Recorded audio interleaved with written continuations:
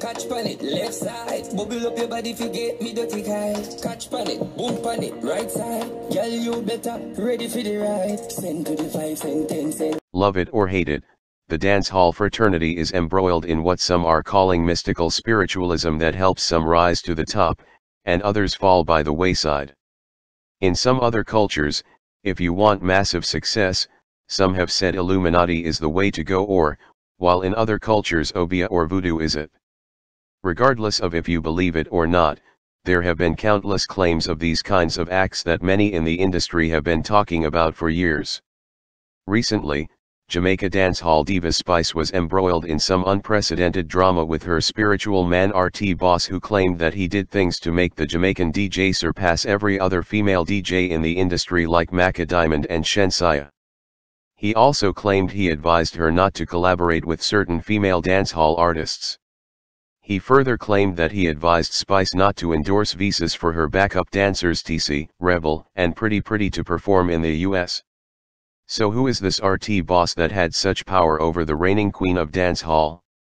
RT Boss aka Narda Smith, aka On Point Boss, claims he is a spiritual reader and advisor, not an Obeah man. Yet, he said he has committed a sin for Spice, by messing with Macka Diamond's career, and only God can forgive him.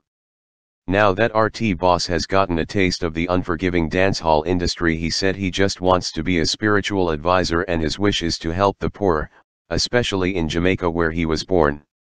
RT has a massive social media following on Facebook, Instagram, and YouTube, and an impressive lifestyle that rivals that of Spice or any other successful dancehall artist. We at Sun Culture set out to find out about who exactly is this new Caribbean entertainer and reader man. We went back into the annals of Facebook, Instagram, and YouTube history, read and listened to RT Boss interviews, video releases and weekly free spiritual readings, and this is what we found. RT Boss dropped 2 songs in 2019, one written by Spice, Dalla, and the other by him. Make It Jump. The latter outperformed the first. Even though they did not pop off the dancehall charts internationally, RT Boss had relative success with these songs.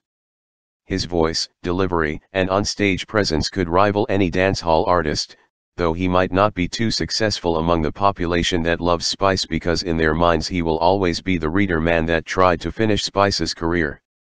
In late 2019, RT Boss claimed that he and Mackerel Official were an item, even though he's married to a black beauty called Nikki. The Mackerel Official stunt might have been a prank to jumpstart his dancehall career. Jump forward to December 2020, right after the major hype and Kirby fiasco, which had its fair share of Obeah and spiritual man drama. RT came out blasting Spice for not giving him the recognition for everything he had done for her. He also claimed that Spice said she'll help jumpstart his career in the dancehall industry, but never once admitting to knowing him, far less inviting him on her weekly show. We at Sun Culture wish RT Boss massive success in his endeavors. Please like, share and subscribe.